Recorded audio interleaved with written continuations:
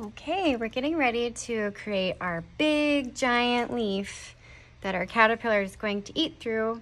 So we're going to actually start from the corner and we're going to make one big giant leaf. So to show you that I'm starting from the corner, I can turn my paper and tilt it a little bit so you can see how I'm going to make my leaf.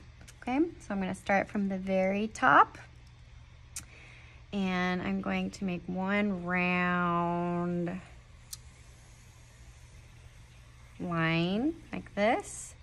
And then I'm going to do the other one and I'm going to make it big and fat.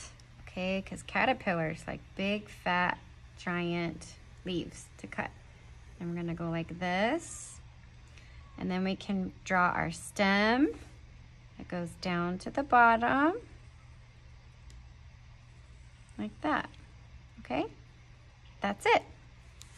Okay, now we're going to draw from our stem. We're going to draw one big line that goes from the very top to the bottom. And now we're just going to draw some lines that go out. So I can draw lines like this. Okay. And you can connect it, it doesn't matter, it's just gonna go out.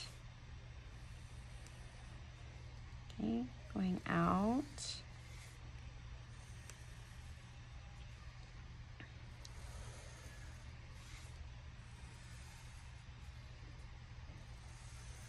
And you can also, if you look at where I'm starting, it kind of leaves tend to have veins. These are veins, we're drawing veins right now.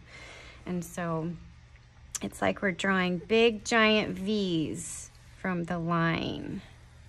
And V is the beginning sound of vein. So V is for vein, and we're drawing V's.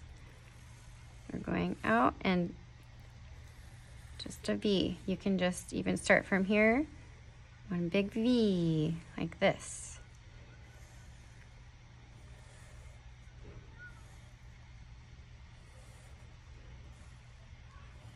That's it.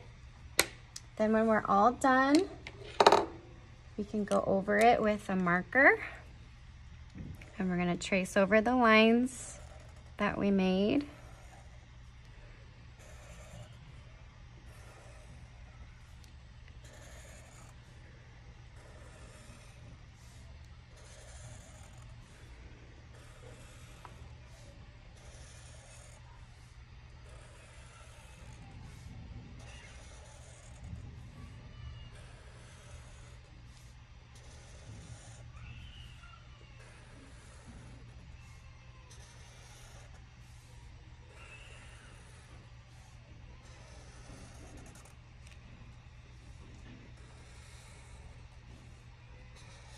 And then next week, we will paint our leaves.